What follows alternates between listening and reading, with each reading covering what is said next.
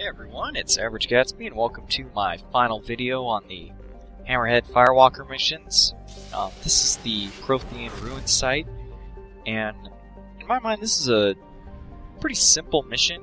I understand why it comes basically last for plot reasons, but as far as gameplay goes and difficulty, this is really a step down from that Geth mission before.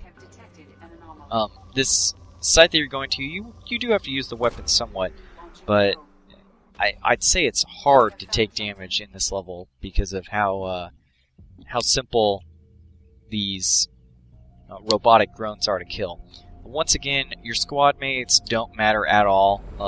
Even though you are going to be getting out of the vehicle, there isn't any sort of shooting or anything like that. So, we drop in here and we're faced with this invincible shield. You can shoot at it all you want, but nothing's going to happen, so we got to go around and destroy the various generators around here. They only take one rocket shot, and then they sort of collapse in on themselves, and then that's it. There's a couple of these element 0 points around here that you can go pick up and give you a little bit of element 0, which you are, which you might need actually after this level is over, because the real prize of this level is a biotics damage boost.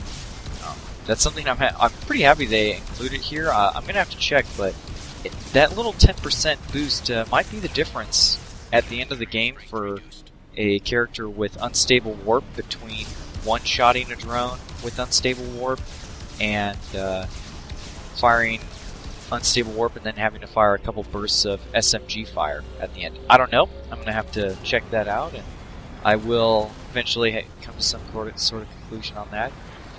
There's another element 0 site up there that I missed, but you can kind of see it out of the corner right there. And so you can go up there and get some more. At this point, though, I mean, I have so many that I have so much element 0 that I didn't really need it. Right there, totally mess up on that jump, so I come down here. You can actually ignore most of these rocket drones.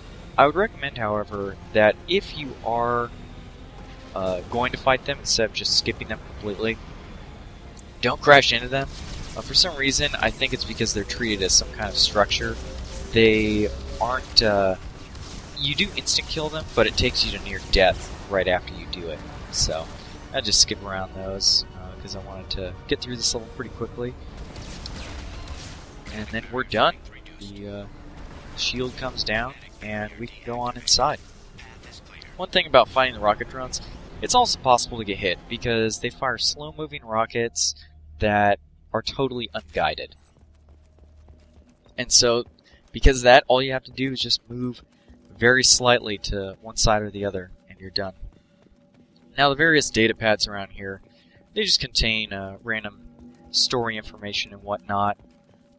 That is, it's interesting, but I didn't want to reveal any of that for this guide. I try to keep this as spoiler-free as possible and try to cut out all the cutscenes that might ruin something for you. There's some dialogue. If you do the dead body, you can listen to the journal. But once again, nothing important there. However, this is important, and you see me skip over it right here, but that research terminal right there, that's where you get your biotic damage upgrade. So if you just walk over and select it, you'll get your biotic damage upgrade.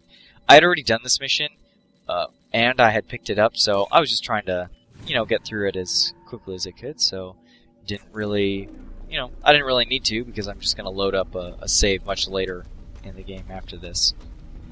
And that's it. You just hack the terminal and come down here, and then we'll present it with a cutscene that I'm only teasing at right here. What is it? Well, you're just gonna have to find out. Anyway, I'm Average Gatsby. I hope you enjoyed this video. Give me any feedback you like, and I'll see you guys later.